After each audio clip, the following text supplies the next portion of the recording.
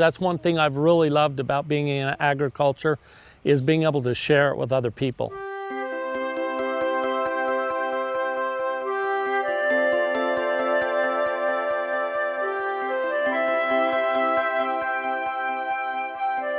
I'm Grant Kohler. This is my son Russ Kohler.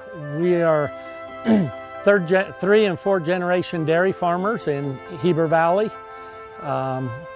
About 5 years ago, we made a little bit of a change in the fact that now we process our milk. We build a creamery and we not only milk the cows, but we take the milk and make wonderful products out of them that we sell not just locally, but all across the United States. It's been a great thing to be in the mountains, in a great mountain valley in Utah, to be able to enjoy the outdoors and be able to enjoy our family. It's a great opportunity to work with our family and enjoy our kids and our grandkids. My great-grandfather in the 1800s immigrated to Utah from Switzerland and immigrated to this valley because the mountains reminded him a lot of home. A few years ago, I found out that my great-grandfather made cheese in Switzerland, as well as my grandfather made cheese in the Midway Creamery, which I didn't even know existed when I was growing up. It was long before my day, and so it was a great opportunity for us to realize that this heritage of being involved in agriculture goes way, way back. It's been really great to be involved in a community where we grew up and know everybody.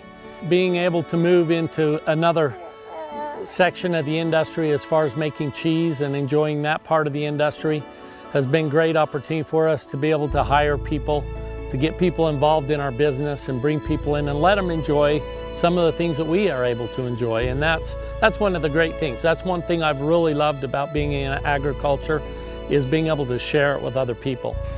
Well, we really enjoy what we do. We have a passion for dairy, and we have a passion for what we do, and we really want to share that with people. We're actually just gearing up this year to launch a new campaign that'll include more agritourism options, some options to get hayride tours of the farm, even some hands-on calf feeding experiences, things like that, because we want people to share in what we enjoy, what our passion is all about.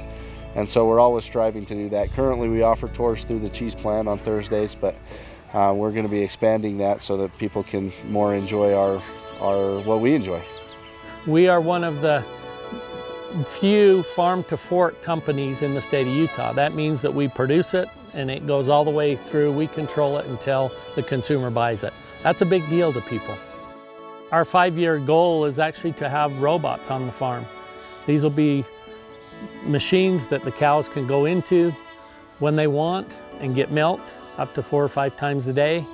And it is a really non-invasive. The cows are really relaxed. Nobody's pushing them. They have the opportunity when they want to be able to go in and get milked. And it's amazing where technology has taken us.